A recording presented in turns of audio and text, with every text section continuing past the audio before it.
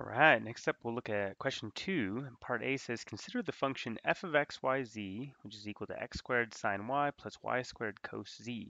Show that the curl of the gradient of the function f, which can be written as del cross the gradient, which is del f, is equal to 0. And notice here this is a 0 in bold, as in the 0 vector, because we know that the curl of a vector field returns vector another vector field, excuse me. So let's go ahead and check it out. So first off, I'll go ahead and just compute the gradient here ahead of time. So this is, of course, something we're very familiar with. Just take the x derivative of f for the I component, and you get just 2x sine y. The y derivative for the j component, that's x squared cos y plus 2y cos z. And then the z derivative for the k component, and that gives us minus y squared sine z. So now our job is to compute the curl of this vector field. Okay, so the curl of the vector field, okay, which is the cross product of the del operator with this vector field, can be computed using this 3 by 3 determinant. So let's go ahead now and compute this out, see what we get.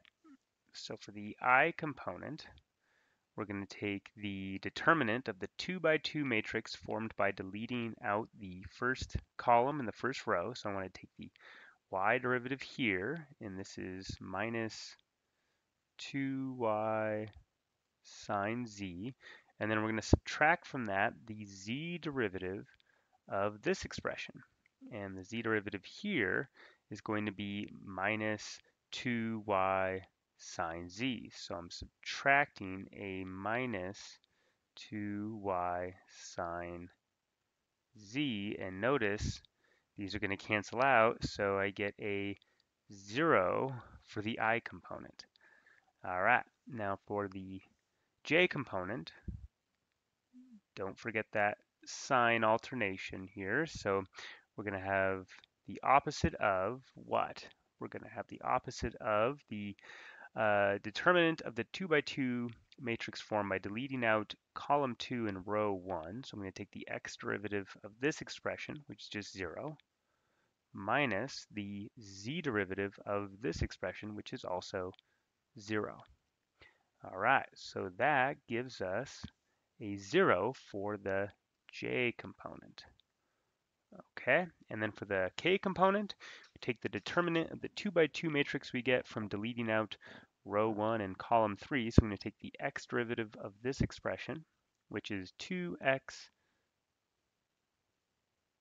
cos y, and then I'm going to subtract from that the y derivative of this expression, which is also 2x cos y, and these subtract to give us 0 for the k component. So this is the 0 vector field. Okay, so I put an arrow there to emphasize this is not a scalar 0, this is a vectored 0, okay?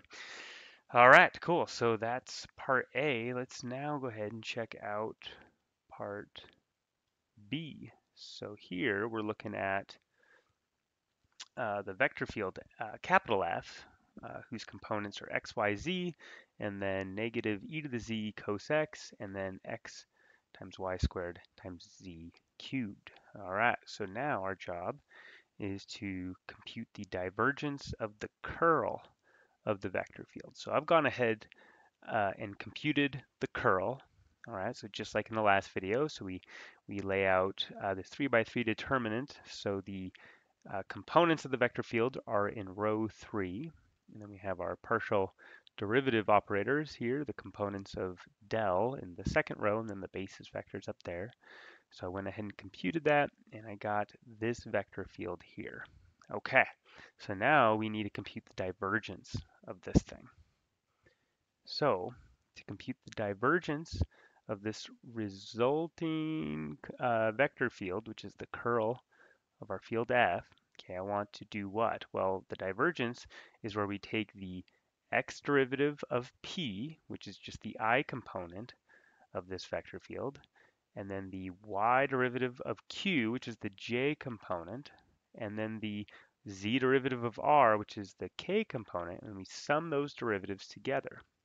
So let's do that here. So we take partial p partial x plus partial q partial y plus partial r partial z. Now one thing, of course, to keep straight is that I'm calling these things the p, q, and r. These are not referencing the original vector field. Okay, so make sure to keep that straight. Okay, so let's take the x derivative here. This is going to be what? 2yz cubed. And then here I'm going to get a minus e to the z sine x. I'll put that in parentheses just to emphasize this is the x derivative of p. Then I'm going to add to that the y derivative of q. So this will give us minus 2yz cubed plus x. And then I'm going to add to that the z derivative of the k component, and that is e to the z sine x, and then minus x. Okay, so now what do we notice? Well, I see that the 2yz cubed and the negative 2yz cubed, those drop out. That's nice. I see that minus e to the z sine x and the positive e to the z sine x, those will cancel. And then lastly, plus x minus x, nice. So it all drops out and we get the zero scalar function. Okay, so not going to put the arrow there because this is a scalar zero. All right, so that is part B. Now, these results turn out to be an illustration of these two more general results that we're actually going to prove at the end of the worksheet. Okay, so if you take the curl of the gradient of a sufficiently differentiable function, little f, okay, then it turns out that that's always going to give you the zero vector. Okay, now one thing about notation where this can get a little confusing. Now when I did the calculation earlier, I used different color, and that kind of just highlighted, how these del's really line up here. So maybe for emphasis, it might help to put, and oftentimes textbooks will do this. So I'm taking the curl of this vector field here. And again, it turns out that that will always be zero as long as your function's sufficiently differentiable. And then the divergence of the curl of a vector field. Okay, that can be written in terms of del as del dotted with this. So again, for emphasis, put the parentheses there with this vector field that results from taking the curl of the vector field f. Turns out that this is always equal to 0 for sufficiently differentiable vector fields, capital F. All right, well, that's going to do it for this video. Thanks so much.